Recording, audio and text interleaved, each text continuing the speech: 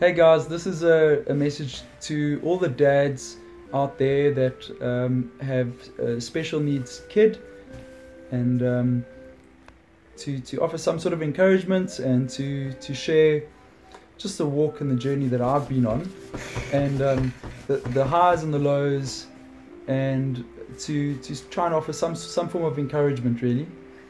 So, Erin is will be 7 this year. She's about 6.5 now, and the condition that Erin has it's a chromosome disorder called Chromosome 15q Duplication Syndrome, also abbreviated to Dup15q. So a portion of the Q arm of the 15th chromosome has been duplicated, and what that results in is a child that has severe cognitive and physical delay, and a lot of the kids have seizures, so epilepsy has to be kept under control. There's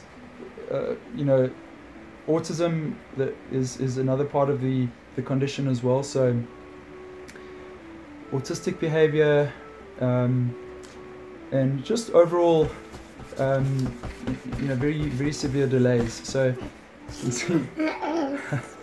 Erin is non-verbal at 6.5 years old, and can't utter a single word yet. But it's weird though, I as her dad and then her mother Tracy, we kind of understand her language anyway, and we understand her hand gestures and the little sort of squeaks and noises that she makes. And if she's happy, she gets excited, she makes squeaky noises. And if she's sad, she just cries and she moans, and we kind of more or less know what to do, So, Erin was born typical by all accounts. There was nothing to indicate that she had some sort of condition. They didn't pick up anything on the scans when Tracy was pregnant, and she's our first child as well. So we were so excited. I mean, we had. You build up these dreams, especially as a father. You start imagining what your child's going to be like in a few months, in a year, in a few years, and you wonder when she's going to look at you and smile for the first time, and then you wonder when she's going to say her first words. So, she was 6 months old, and we went for a checkup, and the pediatrician said, "Look, there's a few delays here. Erin's not reaching all her milestones, so maybe we should have some tests done." And so that was the first time we heard of anything untowards about Erin's development. We thought up until that point she was perfectly fine. So it was a bit of a shock, a bit of a surprise for us, and but we didn't panic. We just thought, maybe. All kids develop at different stages, and some are quicker than others. Anyway, we started going for tests, and gradually, as we had more and more tests done, that's when we realized that we could be dealing with something relatively serious here, and it started to just create a bit of uncertainty, and we started to feel a bit the beginning of becoming a bit overwhelmed by things. Anyhow, so we had CT scans, EEGs, ECGs, the works, blood samples, all these things on poor little Erin here. And the long and short of it is, it was 7 months. It was a month after her first birthday when we finally got a diagnosis as to what Erin's condition was. And it was kind of by chance, actually. We had been seeing a neuropediatrician in Cape Town, and she is amazing. And the doctor had gone to a symposium of sorts, and there was a guest speaker, another doctor, talking about chromosome disorders, and she just started mentioning all these symptoms and signs that. And the doctor realized that, hey, that's probably what Erin's got. So we did a specific chromosome test, and we discovered that it's Erin's 15th chromosome that has been affected by the genetic disorder, I guess, a mutation, if you will. And it's not something that was passed on from either one of us, from mom or dad. It was just a pure genetic fluke. So she's a lucky bag baby, I guess you could say. Let me just get it back up here. She's sliding down a bit. Come here, just come sit here with me. You got this thing there.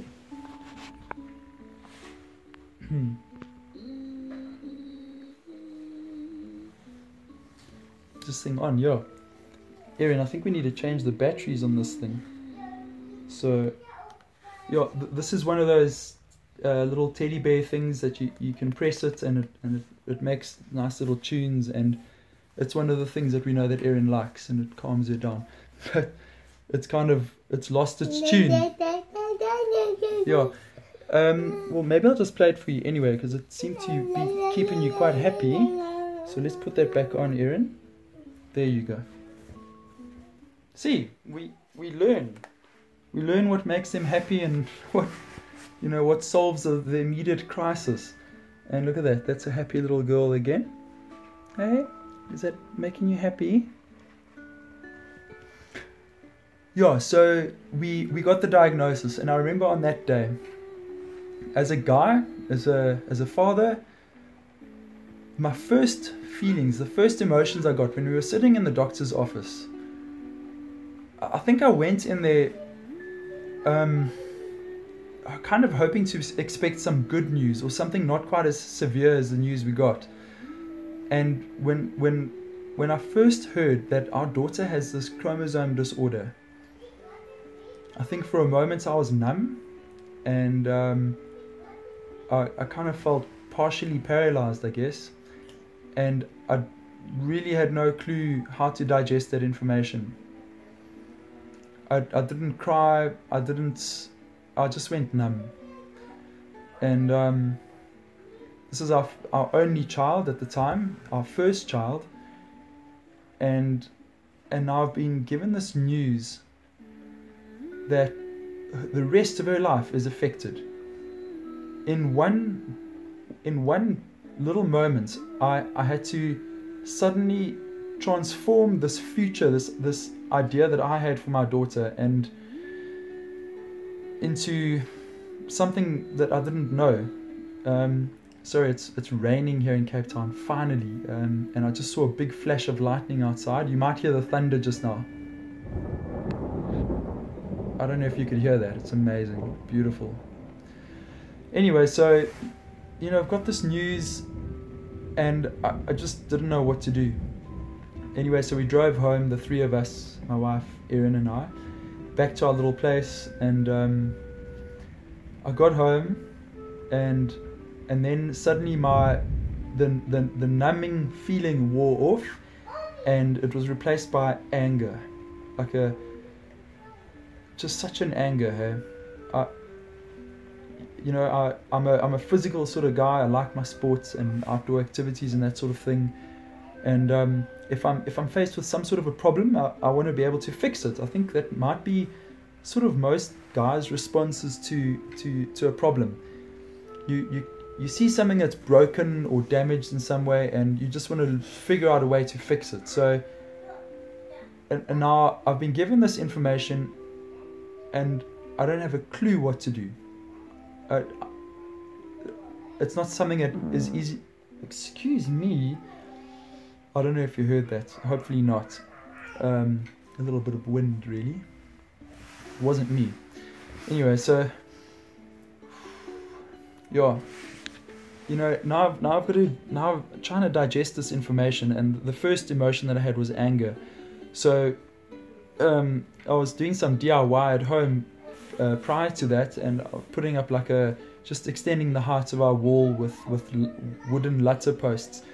So I just took my hammer and the nails, and I went ballistic for the rest of that day. I just hammered and sawed and cut and hammered, and I put so much energy and ferocity into building that wall, and luckily it ended up looking pretty good. But it certainly helped to have some sort of channel, somewhere just to channel those angry thoughts, and emotions. So it was kind of weird. It was anger that was overriding a growing sense of maybe hopelessness or sadness. So yeah, but I had to deal with this anger first. So probably for the next couple of days, that was the overriding feeling, was this sense of anger and what do I do next? Suddenly a lot of questions started coming through as well. How do we deal with this? What is this about? And it was a lot to digest, eh? Anyway, so this vlog might end up being a bit too long if I share too much. So a couple of years passed, and we learnt a lot of things. We had a lot of questions, but I'll tell you one thing, hey guys, and this is really directed to the dads out there. These little kids, they just get under your skin. They really do, hey. And I kept on getting reminded that, if you look at this little pure soul, they're pure and beautiful little kids, little people, and they need a man to be there. They need a father to be there and to help them in any way possible. I think there's certain things that a mother can do that us men aren't particularly good at. But then there's also a huge role for us to play, and like I've got a certain sort of bond with Erin, and her mom Tracy has a certain bond, a different kind of bond, and it's important that we if possible, that we stay in their lives, eh? I had those feelings and those emotions too, where I felt like I just wanted to run away from it all, but those feelings didn't last very long. Those thoughts, I didn't give them the time of day, because this is a special little person that needs me. I've got to be here for her. She didn't ask to come into this world. I had a big part to play in that, and I don't know, the rest is just nature, God. There's a lot of things that are beyond our comprehension, but I can just deal with the things I can see before me. And what I learned over the last few years is it's not all that bad. It's tough at times, yes, but there's also some really good stuff that can come out of this. Erin loves cuddles, and I just love, just lying here with her now. It's one of the most beautiful things. You often hear parents say to their kids, like, why are you growing up so fast, and will you still hug me when you're 10 years old? And well, you know what, with a child with special needs, you've got a baby for life, so that's one of the positive things. Mwah. And so Erin, man, there's funny things as well. Like, she's just farting now, and it's so funny because she's like such a beautiful little lady, and then she just lets rip like this.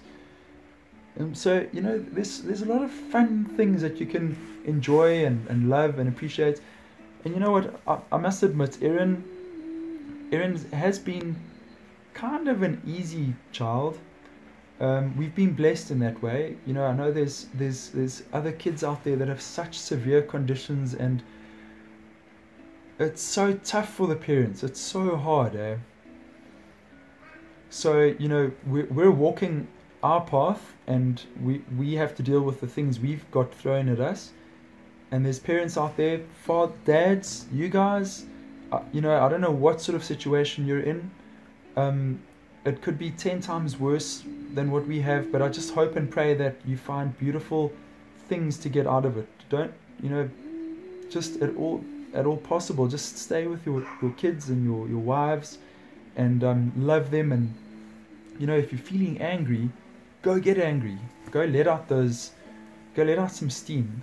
Just maybe take a hammer and some nails and go hammer them into some wood, or I don't know, go buy some old cheap plates and cups and just go smash them somewhere. I don't know, you know, there's so many different ways of letting out your anger. Go to the gym, go running.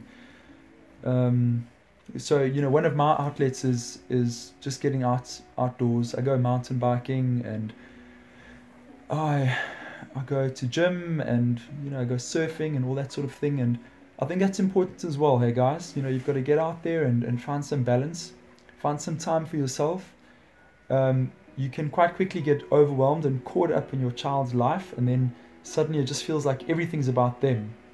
But you know what? I'm me. I've got my life, and Erin has her life. We're individuals, yet at the same time, I'm there for her, and I need to be there to be Erin's dad. But I also have time for myself. I go and I see my friends. I drink beers with my buddies.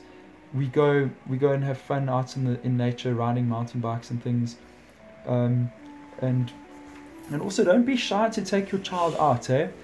I go to the shops. I go to the hardware store with Erin. I take them with, and it's amazing. I'll go to the hardware store, and if I don't take Erin, the people that see me there, they ask, "Where's Erin? Where is she? Why didn't you bring her today?" And then the next time I go, I take Erin with, and they come and they snatch her out of my arms, and they're hugging her and loving her. I think the world needs to be exposed more to our kids with special needs. I mean, you know, to me, this is normal. You know, Erin is a normal little person. Yes, she might have special needs, but she's our normal, you know. And I think the rest of the world also needs to realize that being different is normal. You know, what is being different? It's an absolute miracle if you're born with no problems in this day and age. So, yeah, guys, hopefully you'll be encouraged. I'll put more stuff up on my YouTube channel, and my goal really is just to share what we're going through, and hopefully more highs than lows. And I want to make this about, you know, being positive, bringing positive vibes out there, and sharing ideas and solutions. Check out some of my other videos. I made Erin a really cool walker out of PVC pipes and things, and I'm starting to make them for other families as well. It's low cost, it's practical. I'll share the plans, and you can make one too, or I can make one for you if you're nearby, whatever. Yeah, so be encouraged, guys. Be strong, be a man, be a dad, love your kids. Cheers.